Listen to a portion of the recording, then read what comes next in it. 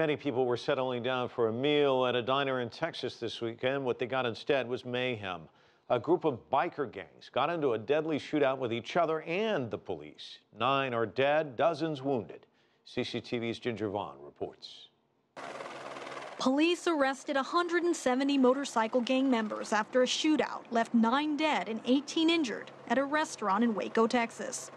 A fight between rival biker gangs broke out Sunday afternoon at the Twin Peaks, a sports bar franchise known for waitresses wearing skimpy clothes. The gun battle left the parking lot loitered with shell casings and spattered with blood.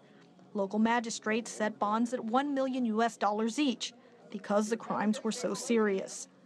Those individuals are being charged with engaging in organized crime in reference to the shooting at Twin Peaks, which is a capital murder. It's a capital murder because of the number of victims that were killed in one episode here. Law enforcement officials said 2 gangs, the Banditos and the Cossacks, did most of the shooting. Police said 3 other biker clubs were involved too. It's still unclear if any of the gang members were killed in exchanges of gunfire with police. We don't know that yet. We certainly shot at some that were shooting at us. That is part of the autopsy results and forensics that will give us that information.